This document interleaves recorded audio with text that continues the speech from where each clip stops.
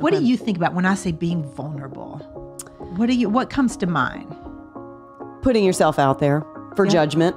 Whether it's your story, whether it's your work, your career, if you're an artist and you put something, I don't know, maybe you've made a movie, anything that you do that you put out there and people can criticize it, they can love it, they can hate it, they can talk about it.